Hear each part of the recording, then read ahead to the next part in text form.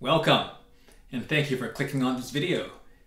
This is episode number 2, where I am modding this Squier Sonic series Bronco bass in hopes of making it a great sounding budget bass. Let's see how good we can get it. In this episode, we're going to install Seymour Duncan Hot Rails. And as a bonus, we're going to explore the differences in tone between series wiring and parallel wiring. Let's go! So in episode 1, we installed a Music Lily rail humbucker into this bass, and it definitely killed the noise. The tone was different than the original pickup. I think overall it probably was an improvement, but let's see what other options we have out there.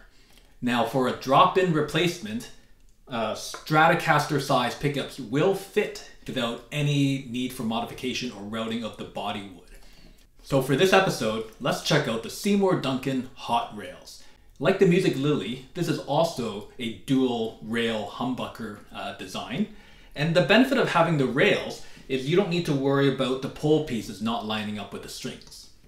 Now, just some housekeeping things. Please excuse the blue painter's tape. The body wood is pretty soft on this Bronco.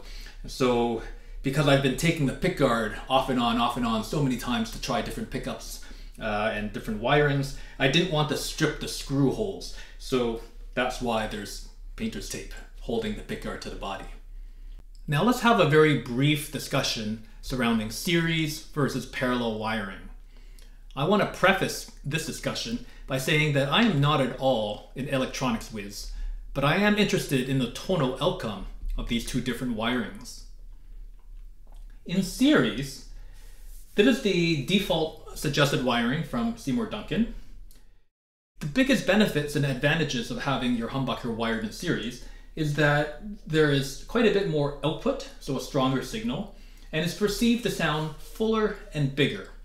And all of this while maintaining the hum canceling properties of the humbucker pickup. The main disadvantage to series wiring, however, is that our ears perceive it to have less highs and has less clarity.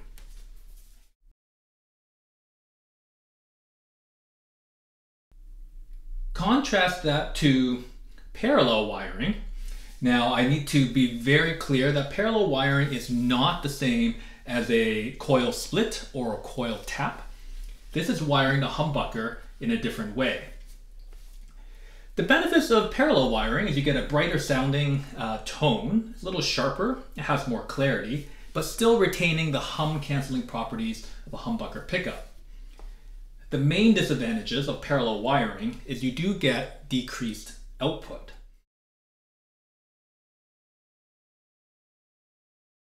I should also mention, not all pickup manufacturers follow the same color code wiring.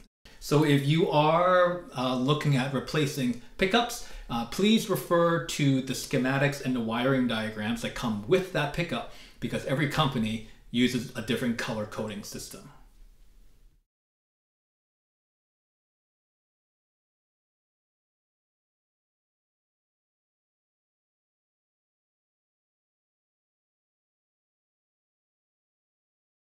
Well, let's put the Seymour Duncan Hot Rail humbucker pickup to the test. We'll put it up against the drum track, the same song as in episode 1, so you can hear the difference between this pickup and the stock original pickup.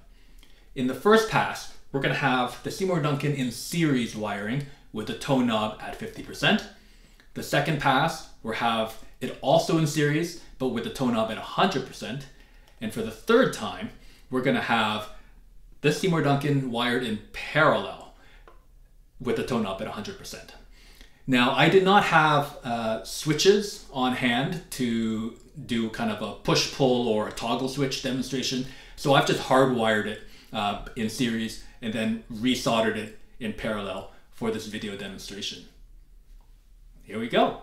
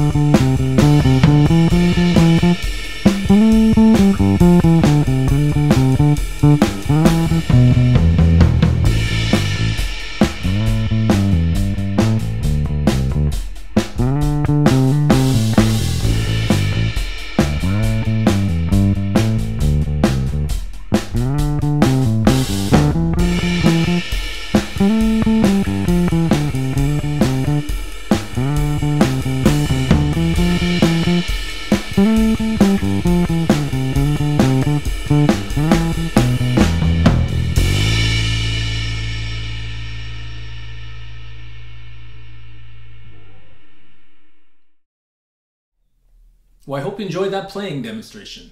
Please let me know what you thought of the tones by leaving a comment below. What do I think? I think overall, this Seymour Duncan Hot Rails is a tonal upgrade compared to the original stock single coil pickup.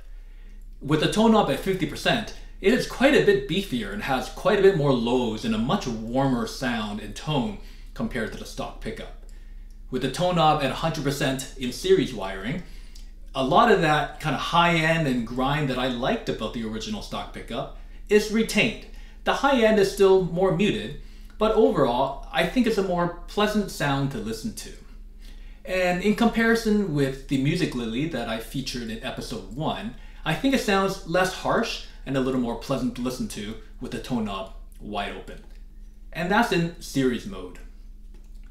Now, in parallel mode, there's quite a bit of drop in output. Now, I have intentionally not level matched the series and the parallel wiring to demonstrate the volume loss you get in parallel wiring.